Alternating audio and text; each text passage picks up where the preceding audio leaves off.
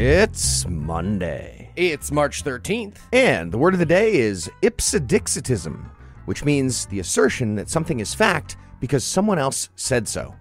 Used in a sentence, I'm going to start calling the Republican Party the Ipsedixocrats. Also the source for all guests on Be Reasonable. How apropos. Hey, that's not fair. Sometimes they're people that I found in a GodAwfulMovies about root canals, so there's different sources. I'm Michael Marshall. I'm Eli Bosnick. I'm Heath Enright, and broadcasting delayed from America's Far Center and the UK, we are the Skepticrats. On this week's episode, watching the January 6th tapes backwards shows they were actually cleaning. We get an inside look into just how incompetently the Tories handled COVID. And Dilbert gets called in for a really tough meeting with HR. But first, the rest of the intro music.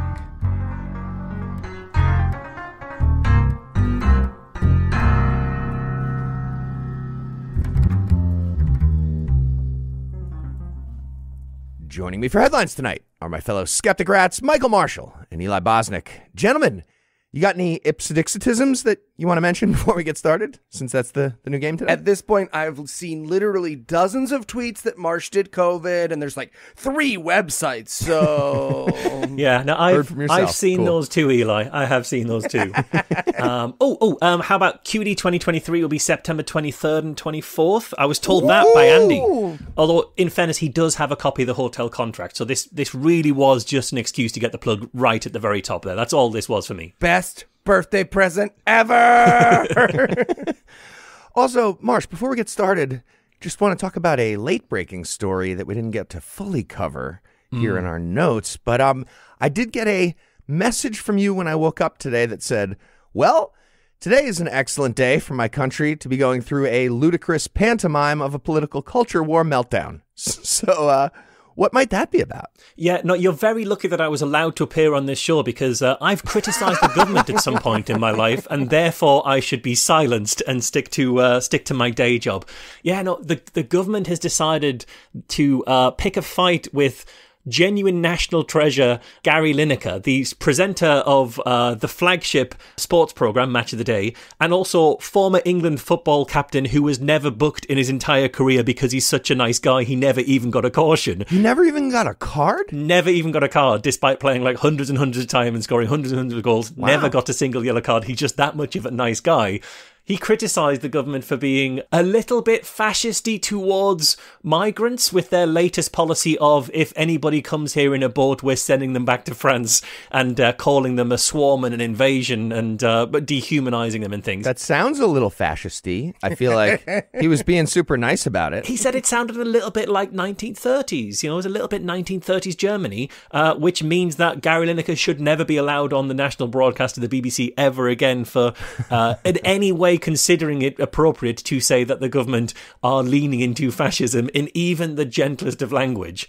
And then the fun thing about that was he was dropped from the biggest sports programme in the country. He was dropped from being the presenter of that. So 2 other regulars on there, Ian Wright, who is, again, national treasure, and Alan Shearer, who I love so much. His birthday is my Wi-Fi password. That's a genuinely true thing. Oh, he's in like a drinking song, if I remember correctly. He's the fucking greatest, Alan Shearer. I love him so much. He's brought me more joy than any other human being probably in the entirety of my life. I love him. Wow. They both said, well, if Lineker's not doing it, then we're not fucking doing it. And basically everyone at the BBC sports team has joined the strike to a point where now even the footballers have said, oh, we're not going to talk to the BBC this weekend because of the way they've treated Gary Lineker. That's fantastic. Rough. So the BBC are going to go ahead with the sports programme with no presenters. It's just going to cut straight into footage of the games. The commentators have said we aren't going to work it, so they're not going to have anyone to describe what's going on. They've got no one to talk about it after the game, and no one involved in the game at all will talk to them. But that's going super great for everyone involved. It's weird to play chicken as your car has already been totaled and you're being dragged behind the semi-truck you ran into. Yeah. It seems like this might work, though. Like, if there's anybody who has more power in the UK than the centuries-old lizard aliens who run royalty and run the BBC secretly, it's football players, right? So 100%. And the thing is, this is a lesson that the government should learn, not to take on footballers, because during the pandemic, when children were back at school, there was a lot in the news about how people were struggling to feed their kids, and lots of kids were going without meals, and the only meal that they would be able to get was the one that they were having for free at school. Then it came to summer, and the government said, well, we are not going to make any efforts to feed children if they're not at school. And a footballer, Marcus Rashford, Man United striker, said, no, you should definitely do something about this. And they decided to try and crucify Rashford as like a woke ideologue. And they lost so badly that they ended up having to like sit down onto camera with Rashford and talk through how they were actually going to feed schools. So, like, don't fuck with the footballers. Don't radicalize footballers against you. It's a really bad idea. You've got a lot of people who care about these people a lot. Love that. Okay. A little bit of good news to start the day. There's some bad news, obviously, but in there with the fascism thing. The fascism is not ideal. It's also deeply enjoyable that all of the people in like senior positions at the BBC currently are there because they gave money to the Tory party or used to actually be Tory MPs or candidates. But it's the football presenters who need to stay out of politics. It's not the people who are literally setting the agenda of the BBC, who gave Boris Johnson an £800,000 loan in order to get the position where he tells the BBC what to do. It's not important that he lives his politics aside. It's only the football guy. What's important is that we're nice to J.K. Rowling. That's what's important. Exactly. All right. Well, speaking of bigots and fascists, in our lead story tonight in Tuck Your Face News, we learned this week that Tucker Carlson is not a credible news source, actually. Big scoop. After being gifted exclusive access to 40,000 hours of security camera footage from inside the Capitol during the J6 attack by House Speaker Kevin McCarthy, Tucker put together a fun little montage of the events, like a bar mitzvah video of all the peaceful revelry among the mob of domestic terrorists, and presented that as news on his television show of News, asterisk. Yeah, they were entirely peaceful. And also, I wasn't speeding when I was on the highway, as this 30-second clip of me getting into my car clearly proves I was not speeding at that point. Look, it's at 0. I'm not even driving. And in response, the White House released a statement to Carlson. They just had Carol Kane popping out of their letterhead and screaming, "Liar!" It was fun. So yeah, good times here in the post-truth universe in America. I know people like to do a lot of like, there's crazies on both sides about American politics, but I feel like if George W.'s administration had to come out and condemn, I don't know, CNN for showing Zeitgeist after 9/11, we'd remember it. It had been a thing. Right. So in response to the absurd patriotic picnic video from Carlson, the White House explained how information works to him. Turns out you can't just present footage out of context to build a lie very well when other people have all that footage too. So basically the White House said, like, wow, dude, you're fucking dumb. You thought the executive branch didn't have access to national security footage? You didn't think we were going to check that shit? But they said it a little bit nicer than that. Here's the actual statement from White House spokesperson Andrew Bates. Quote, "We agree with the chief of the Capitol Police and the wide range of bipartisan lawmakers who have condemned this false depiction of the unprecedented, violent attack on our Constitution and the rule of law, which cost police officers their lives. We also agree with what Fox News' own attorneys and executives have now repeatedly stressed in multiple courts of law, that Tucker Carlson is not credible." End quote. Right, and that would be very significant if Tucker's audience cared about information from literally any source but him. Right? These are people who wouldn't double check if he told them the sun had disappeared from the sky. Right. Yeah, and here's the response from Tucker Carlson after being called out on his very obvious lie. He claimed that only a tiny little group of people that day were hooligans. And Marsh, as a rabid Newcastle United fan and a notoriously violent soccer hooligan, just dozens of confirmed kills, 100%. If I understand correctly, I'm sure you can verify that all of you are offended by that comparison. Oh, God, yeah, no, you're absolutely right, Heath. This is deeply offensive. And look, I can understand his confusion, right? Because like the January 6th folk, soccer hooligans also get together to dress in team colours and shout aggressive chants, but those chants generally aren't usually calling for the summary execution of the country's second in command. See, that is the difference between us. I mean, generally, but I've seen Newcastle fans march. I feel like you should couch that language slightly more. So from there, Carlson also added the following to describe the, again, domestic terrorist mob. That's what happened. We all know that's what happened. We saw videos of it. This is how he described them. Quote, "They were peaceful. They were orderly and meek." He said meek. "These were not insurrectionists. They were sightseers." End quote. Okay. Sightseers. Meek sightseers. That's what happened that day. Okay, but even if that were true, they were sightseeing illegally, right? As I'm being escorted out of a CIA black site where I'm sightseeing, nobody cares how politely I was walking around taking pictures of the nukes. And things like, I'm sure it was a great comfort to the 140 police officers who were there to find out that they were injured peacefully.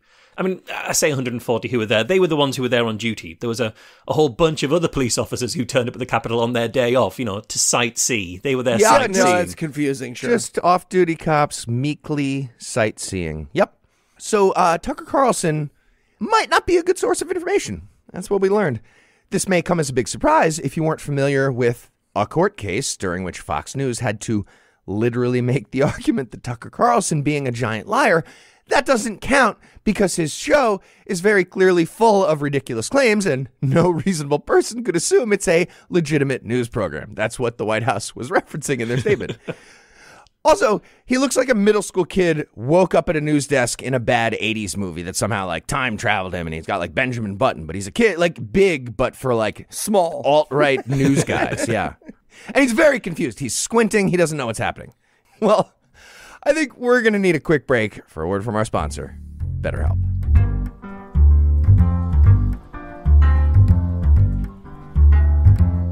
This show is brought to you by BetterHelp. Okay, what about sunning my holes? Nope. Chakra cleansing? Also very clearly no. Hey, guys. What you doing there? Oh, hey, Heath. I'm trying to be my best self, but Marsh keeps telling me that all the things I'm doing aren't real. Because they're not. Well, Eli, if you want to get closest to your best self, why not try therapy? Therapy? Isn't that just for old-timey cartoons and straitjackets that go... No, definitely not that. Therapy is all about deepening your self-awareness and understanding. Because sometimes we don't know what we want or why we react the way we do until we talk through things. And BetterHelp connects you with a licensed therapist who can take you on that journey of self-discovery from wherever you are. Wait, how are they going to connect me to a therapist? It's entirely online, designed to be convenient, flexible, and suited to your schedule. Just fill out a brief questionnaire to get matched with a licensed therapist and switch therapists anytime for no additional charge. Wow, that sounds great. It is. Discover your potential with BetterHelp. Visit BetterHelp.com/Skepticrat today to get 10% off your first month. That's BetterHelp.com/Skepticrat. All right, Eli, so what do you say? Fine, I'll stop those other things, but I'm leaving the JDAG where it is. Yeah, that's probably for the best. Yeah, I would.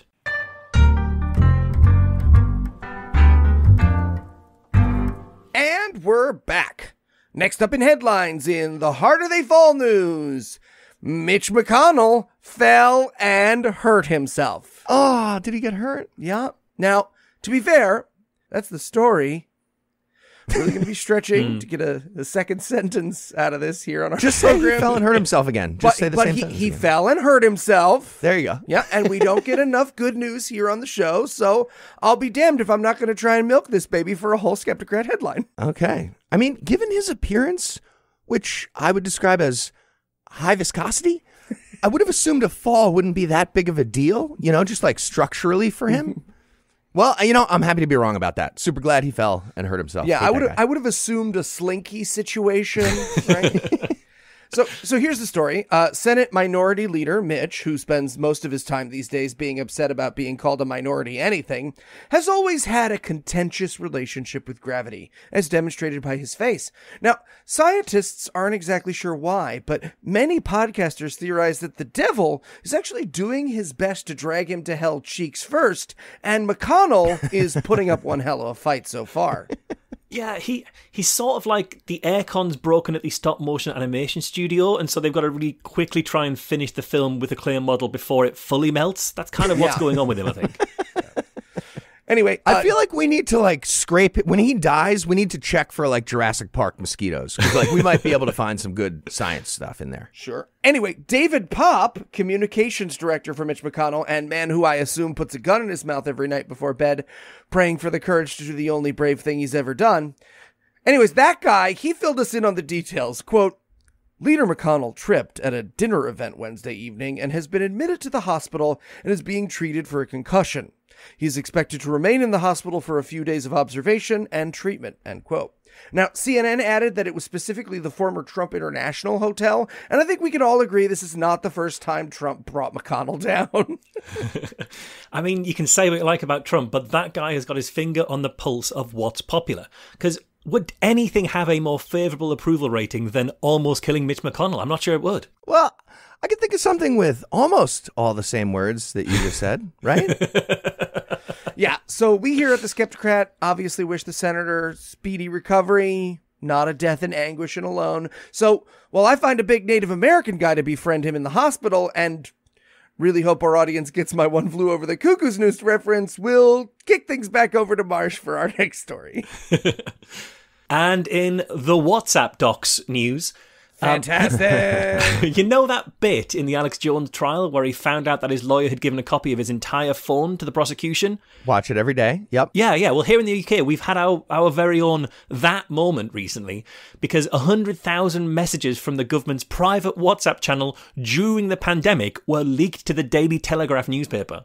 So the leak includes conversations from then PM Boris Johnson, the former Chancellor and current PM Rishi Sunak, and the former Health Secretary Matt Hancock. And it does feature some pretty incredible stuff in there. Okay, I'm assuming lots of selfies with people slathered in horse paste, like really upsetting pictures they sent around.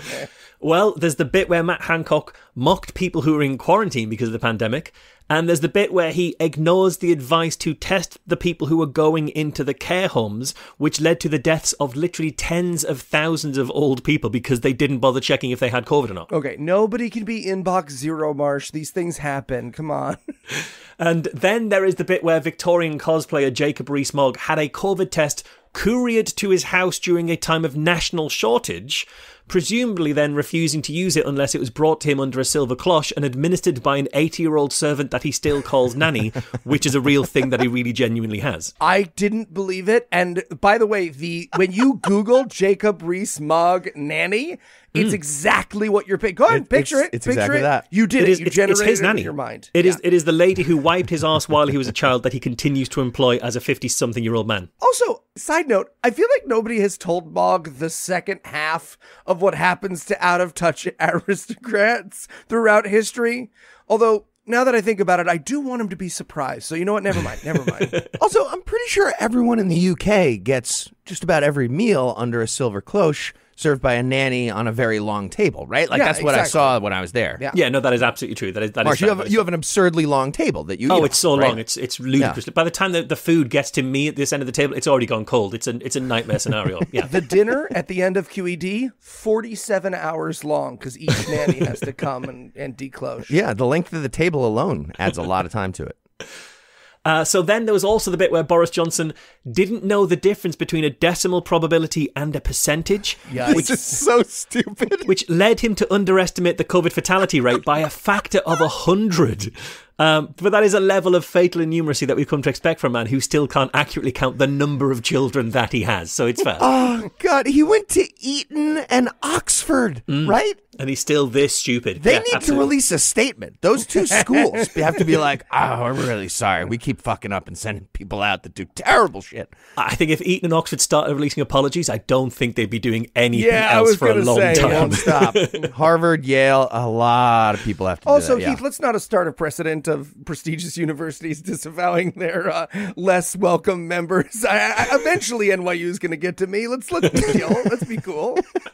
But of all of the revelations that we've had so far, and they're still coming out, but of all the ones we've had so far, my favourite concerns the Eat Out to Help Out scheme, which was introduced by Rishi Sunak when he was Chancellor in August 2020. It sounds pretty cool. Yeah, I don't know where you're going with this, but it sounds pretty cool. It's not quite what you're thinking. It's where the government paid you to eat out in restaurants to help stimulate the economy. They paid half of the cost of your food if you went to a restaurant 6 months before the vaccine was out, at a time where we had 40,000 deaths. So a fifth of what we've gone on to have, they were paying you to be out in public. Right, but Rishi Sunak probably heard that from Boris Johnson. He probably heard it was only like 400 deaths, and it turned out it was 40,000.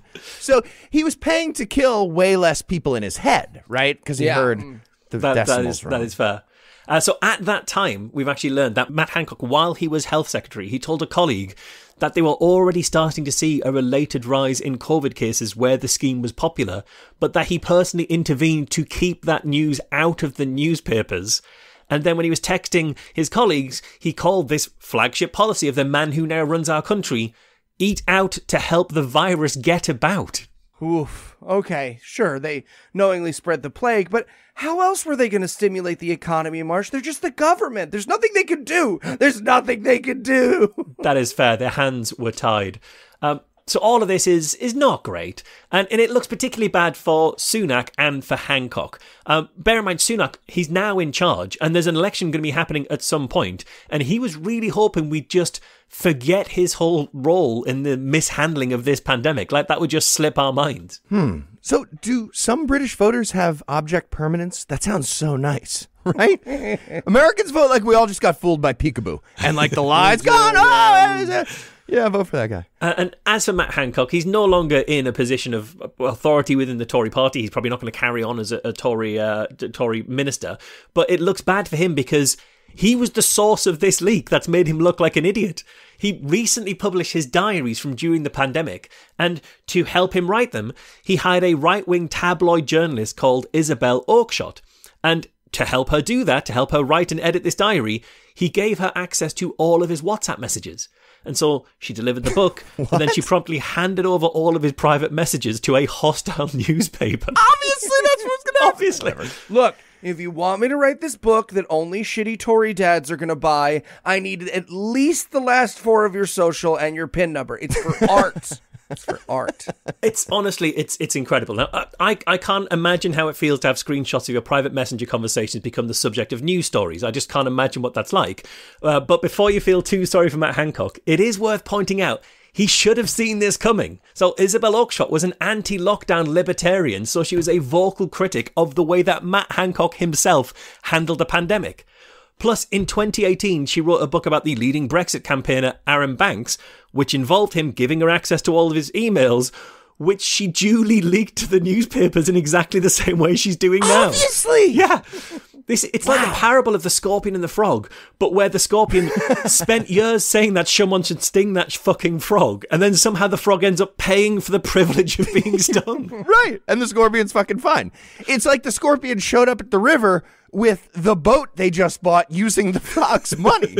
And the frog was like, all right, I'll swim across. I don't know why you want me to swim right next to your boat right now. It doesn't help. Yeah, whatever, I'll do it. Also, my mother's maiden name is Password. It's weird, but yeah, it's Password. So all of these messages are now handed over to the COVID-19 inquiry. And Hancock says, well, these leaks are just an attempt to subvert the official inquiry and to get ahead of the narrative. Which is a bit fucking rich, given that these leaks originated with him publishing a How I Saved Britain from the Virus book before this inquiry. How I tried to get ahead of the narrative, my book about the virus. Yeah. So we will wait for the official inquiry, but in the meantime, we can enjoy at least one of the few really pure forms of entertainment that we still have left, which is watching arse-covering Tories tear each other apart. Yeah, and really famous football players ruining a bunch of Tories too. Good stuff. And next up in headlines, we have a story about Dilbert creator Scott Adams. For anyone who's not familiar, Dilbert is a comic strip, and Scott Adams made a career out of lazy drawing and mild, kind of boring observational humor about office politics. And then, right after we recorded our last episode, moments later, Scott Adams fired up his YouTube channel and he started listing his racial enemies like a Bing chatbot doing a speech at CPAC. Number 1 on that list was black people, by the way, who he called a hate group. I mean, they are a hate group in that they are a group that hate him. But you know, if we're going to go by that metric, all of humanity is a hate group to Scott Adams. Yep. Kind of makes the word not that useful at that point. So within minutes, the comic strip got dropped from just about every single newspaper in the country. That was fun. Okay, but if you've been following Scott Adams for the last few years, the biggest reaction you have to that news is, wait, there were newspapers still carrying Scott Adams? People have weird lines. Can I say that? Weird lines. Wait, there are still newspapers? Yeah, exactly. Yeah. So the insane rant happened on his YouTube show called Real Coffee with Scott Adams. And based on that episode, I watched a bit of it. Here's the basic format. He boomers his way through turning on a webcam very badly. And after a long struggle with, I'm assuming, VCR cables connected to nothing, the show finally starts mid-sentence, seriously, during some kind of intro he was already doing. Then he does a terrible, terrible poem about coffee. It feels like it's the same one every time, every episode. It's a very sexual ode, and he doesn't seem to realize it also. It's about coffee. It's very sexual. It's like a middle school kid trying to get a heege from the concept of coffee, and he wrote this thing really bad. Then he makes hard eye contact with the camera while he takes a big, creepy sip from his mug. He calls this the simultaneous sip. So I guess everybody who watches him does a sip along with him. Again, it's weirdly, creepily sexual.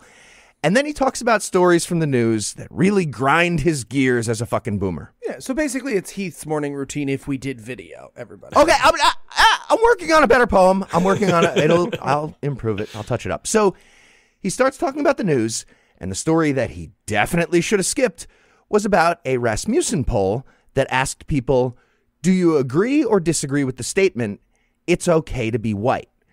And apparently 26% of black respondents said no, with another 21% saying, I'm not sure, which led Scott Adams to announce that black people are a hate group. And he added, quote, the best advice I would give to white people is to get the hell away from black people. End exact quote. Seriously. I mean, if you're watching Scott Adams' creepy coffee sip hour on YouTube, I'm pretty sure black people would agree, so... they would like you to do that. Good point. See, I thought the best advice that Scott Adams could give to white people was stick to generic broad appeal humor and pitch to an industry where more than 80% of the decision makers share the same race as you. I thought that's his advice. Yeah. That is very good business advice in general. Yeah. So before we get into the rest of his rant, let's just think about the context of the poll itself. First of all, it's from Rasmussen. They're liars. They lie. They're basically a Republican super PAC with questionnaires.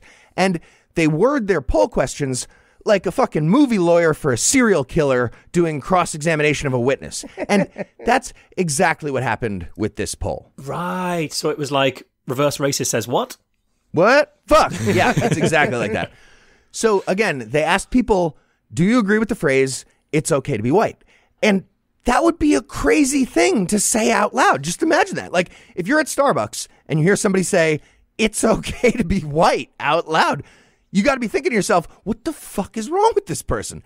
So lots of people who took the poll, regardless of race, I would imagine, were probably thinking about somebody saying that ridiculous phrase, and then they were responding to the poll with, I don't agree with that person conceptually, or I'm not sure if I agree with that person conceptually. And of course, because that person would be a lunatic. That's right. Insane to say. And it's worth mentioning that quite a few people would recognize it's okay to be white as the racist dog whistle it's been over the last 4 years. This is literally like asking people what they think of the phrase, make America great again, and then reporting that people don't want America to be great. Yeah, right.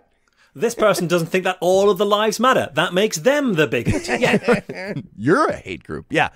And here's a bit more from Scott Adams as he slowly lowered himself into a vat of unemployment live on YouTube. This was really fun to watch. He claims he spent his whole life trying to help the black community with comics about fucking paper jams and memo tone. I don't know. But now, after seeing this poll, Scott Adams decided that it doesn't make sense anymore for a white person to help the black community because, quote, it doesn't seem like it pays off. Oh. So that's why he was doing it, I guess. I've done the math, and helping black people just isn't worth it to me anymore. I am the good guy. Exactly. Yeah, he's like the guy in the office who refuses to put money in the pool for people's birthday in case that person leaves the company before it's his birthday and he gets the money back. You see, Scott, doing observational stuff about office life isn't hard. It's like, it's really easy. It's really easy to do. Marsh just did it. Marsh has a job. That's fun. It's a fun thing about Marsh.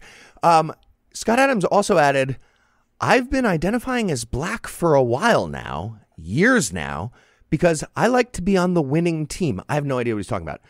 But as of today, I'm going to re-identify as white because I don't want to be a member of a hate group. They don't think it's okay for me to be white. Dib's not Jewish. What? Really, Eli? Stealing Heath's catchphrase. That's really Okay. So, over the last 2 weeks, Scott Adams lost the vast majority of his income. And of course, that means it's time to lean hard right and launch a website for incel neo-Nazis. He'll be hosting Dilbert Reborn on his new subscription site. And just for the record, he was already leaning this direction politically for a while. For example, he introduced a black character into the comic recently who identifies as white, and that, of course, fucks up the company's diversity score. It's really trenchant commentary about whatever he thinks he's commenting on.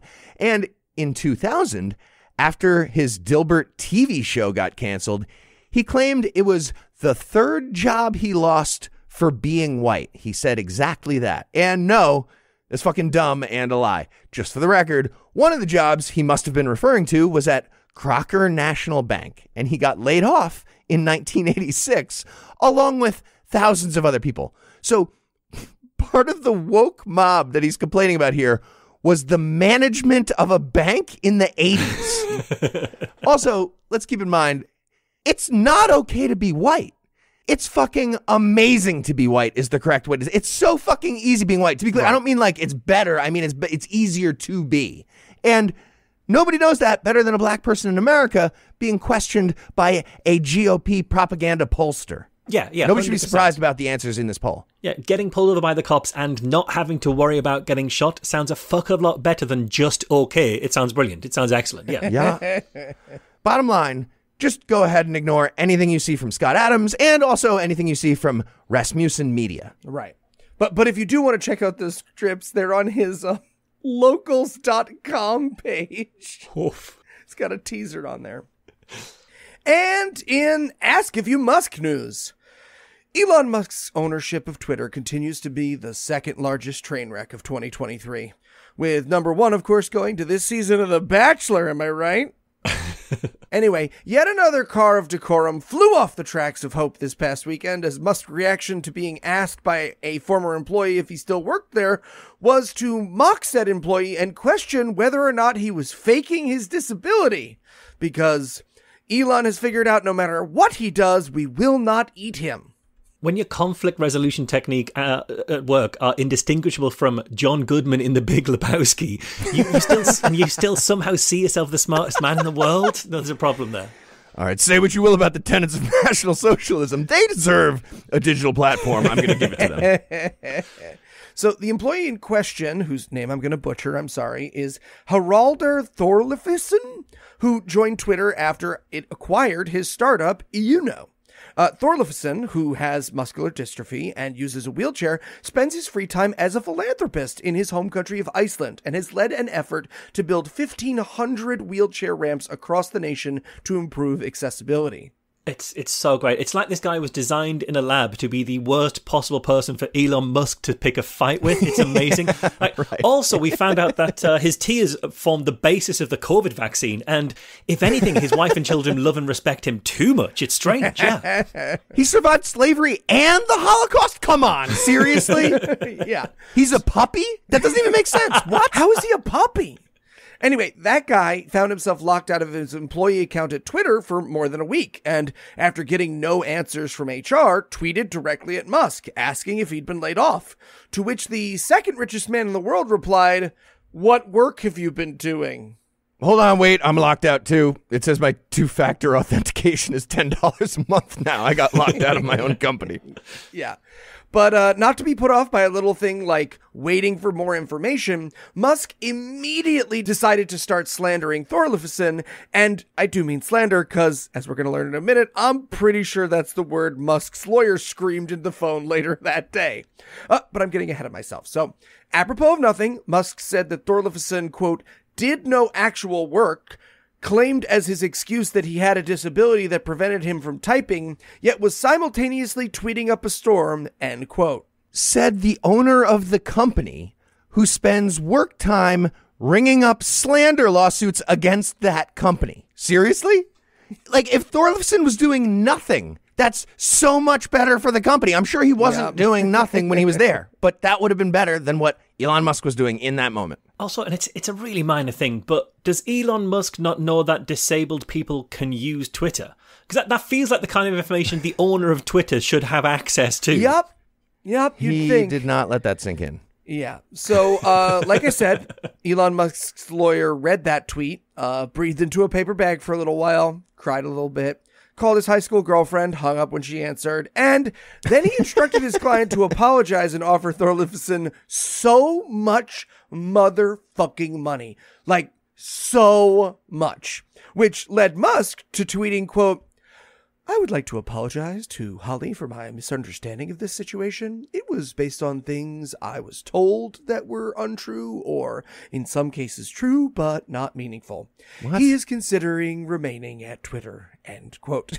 And that apology is just, wait, let me explain. It's not actually my fault. It's just that I, a powerful billionaire who thinks he's the smartest person in the world and who's in charge of the world's most efficient propaganda tool, actually just made this major fuck up because I just believe anything and act on anything I'm told without checking it first. Hold on. No, that's my lawyer on the phone again. I've really got to take this. I've got to take this. Yeah. I run a company that should be called Ipsodixitism, the platform. Yeah.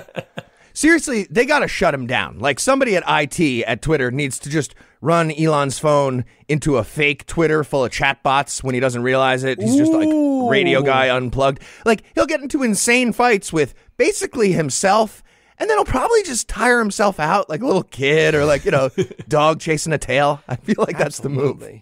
Yeah. Now, as of this record, there is no word whether Thorleifson will accept Twitter's offer.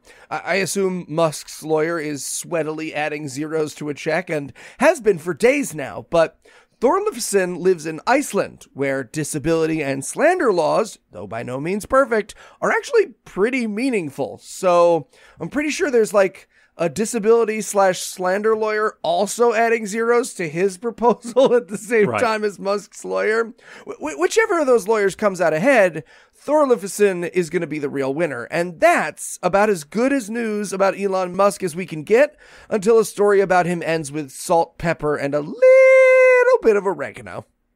Oh, eat him. To eat him. Eat him. Thank you. Thank you. And finally tonight, in The End is NI news. Do you guys remember Brexit? That was that decision that we made in 2016 that Boris officially got done in 2019, boxed off all fine. Well, in case you've not been paying attention, that's all been going absolutely swimmingly. The UK is finally fine. We're all right. We're finally free to enjoy the sunlit uplands of being the only member of the G7 whose economy is predicted to shrink this year. That's according to the IMF. There it is. Who, fun fact, the IMF predict that our economy is going to fare worse than Russia's over the next 12 months. Really? Okay. Yeah. Okay. Well, then have you guys considered losing a war to the Yorkshire Dales? Because apparently that's working for them. If you don't think Yorkshire and parts of Liverpool, where I'm from, want to secede to Scotland and an independent Scotland, you are not paying attention to the politics of the UK. But maybe those nerds at the IMF are going to rip up that prediction, given that we now finally have a new solution to the land border between the UK and the EU, which is where Northern Ireland meets the Republic of Ireland. Because, you see, leaving the EU meant having to check goods and people as they move between the EU and the UK, which means checking everything and everyone that moves between the Republic of Ireland and Northern Ireland. And that is something that has not been hugely popular historically, except with Northern Ireland's boutique and artisanal explosive industry, for whom it was a real boom time. Sure. Okay, did Banshees of Inishmore not show you the errors of your ways and unite you all as brothers? We gave you sad Colin Farrell, people. What more do they need, Heath? What more do your people need? Okay. I think it's Inisherin. Also, my people are cops from upstate New York. It's Irish Americans. Like, they have no idea anything Marsh just said. They could not name any of those things, point them out on maps. No idea. But now that you mention it, I think they need a serious apology from Oliver Cromwell about that thing in 1649. That would make it better. So the Tory solution to this whole Northern Ireland problem, ever since we took back control, has been to completely kick the can down the road and make it someone else's problem. We'll just keep holding this decision off and carry on as if we were still in the EU until we finally get to someone who will solve this. Which, to be honest, isn't the worst strategy for a party that changes leaders as often as they do. Because it's been May's problem, it's been Boris's problem, it's been Liz Truss's problem, it's now Sunak's problem, just keep kicking it back. But eventually they've been forced to come up with a solution, which is why just last week the President of the European Commission, Ursula von der Leyen, met with Rishi Sunak at Windsor Park in order to come to a final agreement. I just want to say that I find it extremely British of you to call agreeing to a meeting a solution, Marsh. So their great plan is to essentially have 2 lanes for crossing the Irish border. So 1 lane for people who are just going about their daily Irish business. Marsha, I think they just say business, probably. That's fair, they do. And then the other lane for people who are planning to take goods onwards into the rest of the EU or from there to the mainland UK. Just potatoes and green stuff, just regular Irish business, just us normal business. Got it. Are you doing a jig across the border, sir? Because it's Irish business, don't you know? No, you're doing... But the thing is, all of this sounds great, except... what they're describing is basically just the honour system. Because if you really wanted to smuggle people or goods into or out of the EU, you just use the I solemnly swear I'm not up to no good lane, and then you hope that the Right. border guards don't bother looking too closely at you.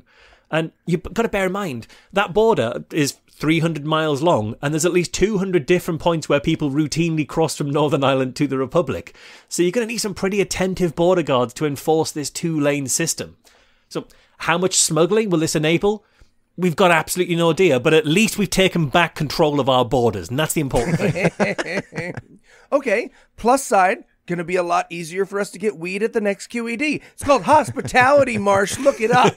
Also, it's only smuggling because you did Brexit. It used to be called the economy, most of what you're talking about, right? Yeah, absolutely. So this agreement's been called the Windsor Protocol, after the place where it was agreed. And that's a pretty fitting name because just like the Windsor Knot, it's formal, it looks simple, it's really easy to mess up, it fucks up if it's done too tightly, and it's got this whole other strand to it that's completely impossible to see the size of. Sure. I have to look it up every time I want to do a Windsor, and I still hurt myself every time I try to do a Windsor. I like it's thick if you get it right. I like it. But at least it's a solution of sorts, and one that actually comes with some benefits for Northern Ireland. As Sunak himself explained, Northern Ireland is in the unbelievably special and unique position in having privileged access, not just to the UK home market, but also the European Union single market.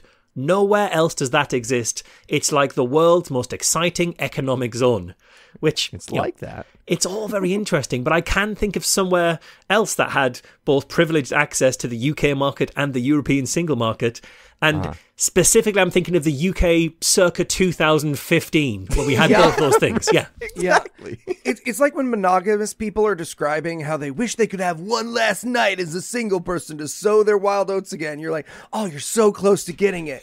You're so close. So, yeah, it's really great to hear Tory leaders explaining how valuable membership of the European Union is.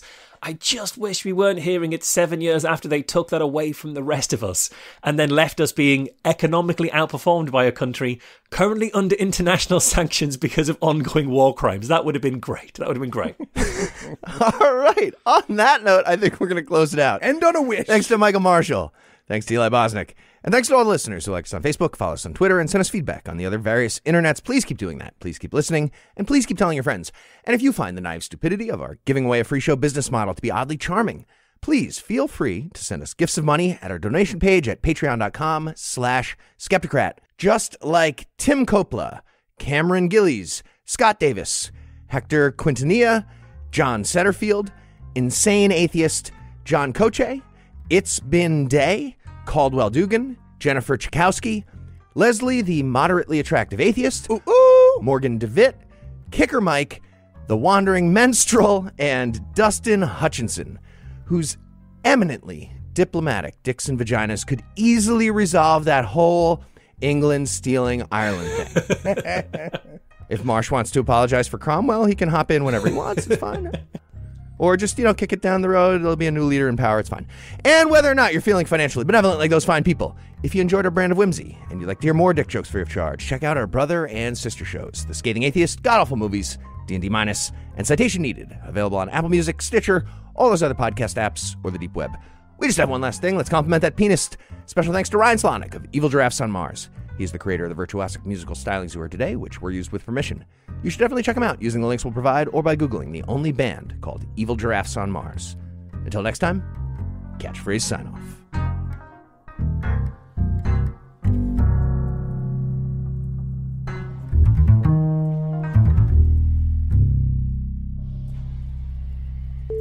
I'm sorry if you were offended by what Oliver Cromwell did.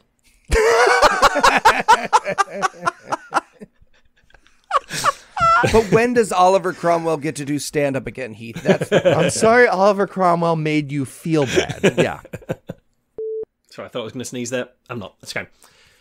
And finally tonight, Liar. In the end is NI news. Sorry, I did not hear that. You said a liar. Yeah, I said liar. The preceding podcast was a production of Puzzle and a Thunderstorm, LLC, copyright 2023, all rights reserved.